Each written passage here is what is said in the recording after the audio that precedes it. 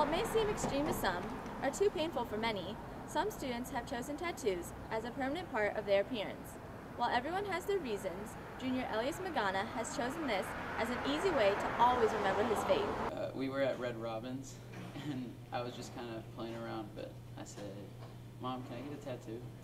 And she was like, at first she said no, but then I told her like what I wanted and stuff, and she said maybe, and then we didn't talk about it until almost when I got it. English, it's Elijah, and in Hebrew, it means the Lord is my God, and under it is a Nichthus, or the Jesus fish. As we were going to get it, my dad told me, he was like, "You know, you're gonna have this for the rest of your life, right?"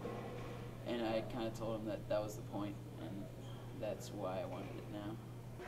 Junior Mackenzie Money also took the approach of Hebrew writing, but chose her neck to place the tattoo.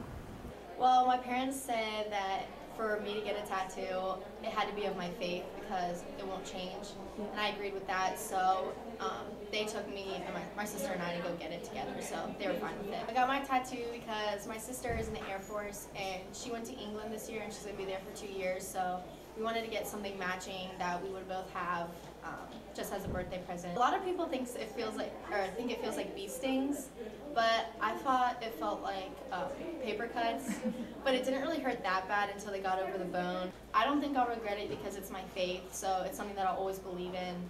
So if it was like a guy's name or something, that's obviously something that I would regret later on, but I don't think I will. Tattoos are a life-changing choice for your body. Whether it's for someone you love, your faith, or just for fun, it's with you forever. While many students want to leave their mark on the school, others want to leave their mark on themselves. I'm Shelby Suess, NBC News.